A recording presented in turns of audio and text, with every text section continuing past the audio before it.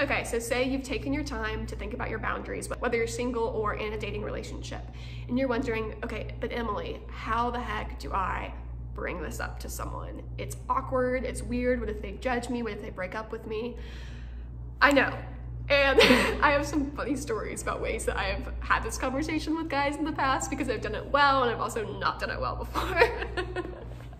Let me know if you want to hear my not doing it well story, because I'm happy to share. I would bring it up early. I would bring it up not on a first date. You don't need to walk into meeting someone and be like, hey, I'm saving sex for marriage. That would just be a little intense and a little too much, a little awkward.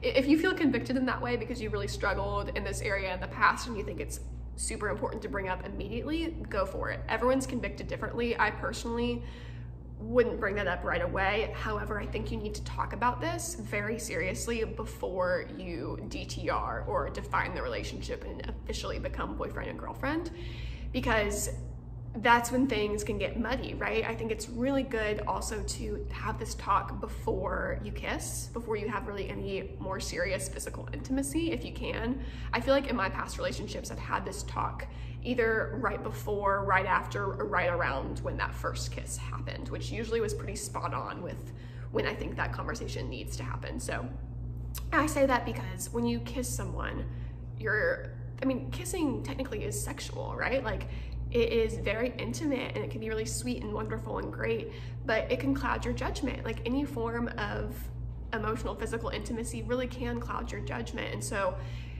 you know, say you have your first kiss and you're like, whoa, I am a lot more attracted to this person than I thought. So maybe I'll like change my boundaries just a little bit because I really want to like do this with them. No, we don't want that to happen. We want you to have really solid boundaries and communicate them with the person that you're dating before anything gets more serious and more physical. So that would be second tip, is to have that conversation pretty early on. And then once you've had that conversation, and we'll talk about later, you know, if say you have that initial talk about boundaries and the person you're dating is not on the same page, that is really important to pay attention to. And we'll talk about that in a future video in a little bit.